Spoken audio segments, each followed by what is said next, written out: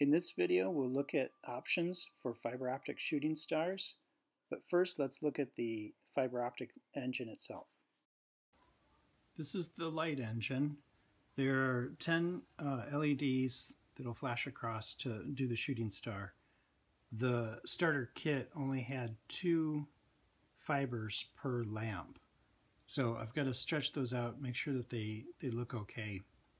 If it doesn't, I might get some more fiber optics and add some fibers to each one of these. So I've got 3 or 4 per.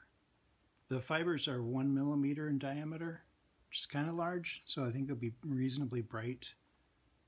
So before I drill holes into a piece of foam, I want to just lay out what this pattern should look like. So I've just set these initial ones 5 millimeters apart from each other. They're consistent. I taped them against a piece of cardboard just to see what it looks like. I moved some of the last lights in closer to each other so they get tighter as it comes to the end. About 5 millimeters in the middle, and then going up to 10, 15. It burns up, it'd be a couple millimeters apart.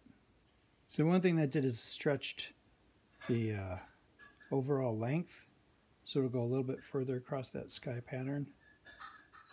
Alright, so I bunched these up tighter and then spreading them out at the very end.